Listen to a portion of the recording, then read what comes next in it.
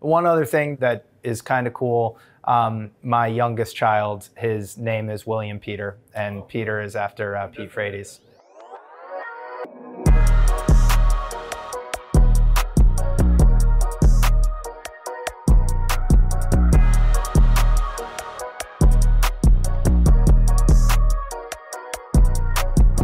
My name is Greg Sullivan. I'm an assistant baseball coach here at Boston College, and I'm entering into my 13th season. We have come a long way from our days on Shea Field, and what the Pete Frates Center and the Harrington Athletics Village offers for our student athletes is really a classroom, quote unquote, for them to keep developing both as a player, but more importantly as a student and as a teammate. My name is John West. I'm a senior right-handed pitcher here at Boston College. This space is absolutely essential to our team camaraderie. It's been game-changing. It's built perfect. It's so functionable. It's so easy for us to operate out of this space now. It's been awesome. The Pete Frates Center is roughly a 37,000 square foot facility we have here on our Brighton campus at Boston College. The first floor offers a 7-cage setup for our student athletes here to use in any capacity.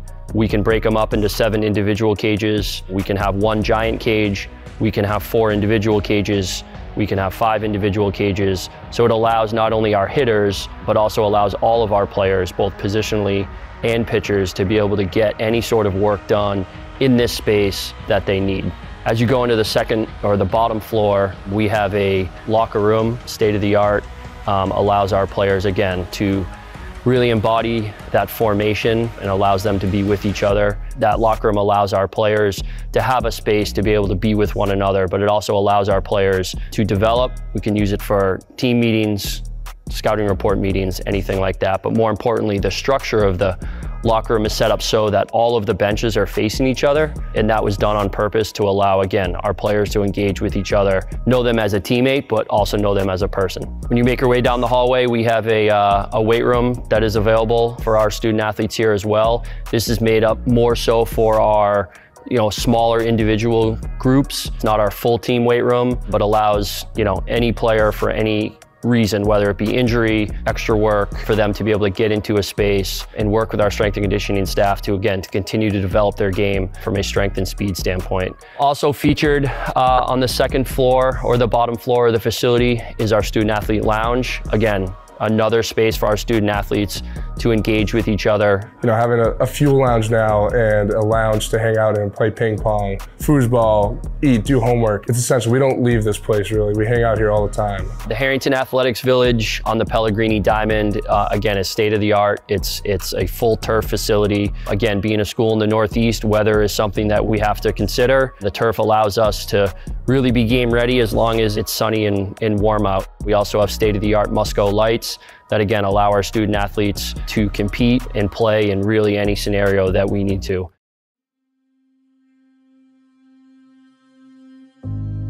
My favorite part about this facility is the name on the front door, and that's Pete Frates. Pete Frates was a player here in the Boston College program and was a captain. No matter who you talk to, whether it's a former teammate, a friend, a classmate, a former coach, when they hear the word Pete Frates, before ALS, was selfless, hardworking, competitive. My name is Dave Preziosi. I played at Boston College from 2002 to 2006 and was teammates of Pete Frates from 2004 to 2006. My relationship with Pete started when I was a junior at BC. He came in as a freshman. Knew right away that he was special in terms of just his character. We became very close, so close, in fact, that after we graduated, I was playing professional baseball in Italy at the time, and he was playing professional baseball in Germany, and they had a 2-week break in the middle of their season, and he came down and visited me, and we had about 10 days in Italy together, which is something I never would have forgotten, but in retrospect was even more special. In the spring of 2012, Pete was diagnosed with ALS. Essentially, at 27 years old, was handed a death sentence, no known cure, no known cause. A lot of us, who knows how we would have handled that news. Pete handled that news and ran towards it. His directive was raise awareness and raise money. And that's exactly what he did. And it was never a woe is me, why me? It was, we're gonna change the face of this disease and we're gonna do it together. He was named our Director of Baseball Operations shortly thereafter. You look back on that time when he was with the program, and a lot of people, including his parents, would say that, you know, Pete certainly got a lot out of being around a team again as he went through his battle with ALS, but I think we were all just as privileged to be around him. He looked at this disease knowing that all of his work, or most of his work, was not going to directly affect him, but his whole goal was to make sure that this disease ended and that he had a major effect in preventing and helping people who were diagnosed after him. So I've always said that in the history of Boston College sports, there really have only been two things that have transcended athletics. The first one was Wells Crowler and the red bandana on September 11th, and the other one is Pete Frates and the Ice Bucket Challenge. Summer of 2014, Pete had reached out to our head coach, Mike Gambino at the time, and said, hey, I just got a direct message from a friend of mine, Pat Quinn, who is also battling ALS down in New York City, and said, hey, we're gonna do this Ice Bucket Challenge. Here's what you do. You put water in a bucket, you dump it over your head, you challenge 3 people, and you give those people, 24 hours to meet your challenge, or they have to donate to ALS. It started as, a small BC network thing, and legitimately within 36 hours, Justin Timberlake and Oprah Winfrey and across the world and nation, these Ice Bucket Challenges were happening. And it's funny, I got married that summer, and my wife and I were on our honeymoon, and we were in a bar in Ireland,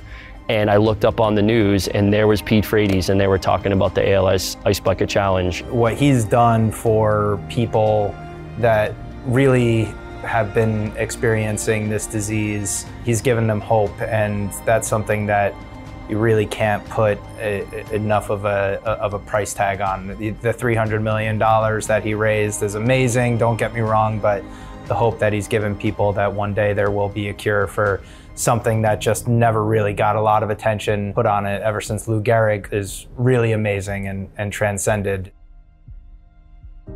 Walking in here every day and looking up at the door with the name Pete Frates is an absolute honor for all of us. For all future generations of bird ball coming through, it's gonna be really cool to see how Pete's mission, continues to be lasting in the years to come.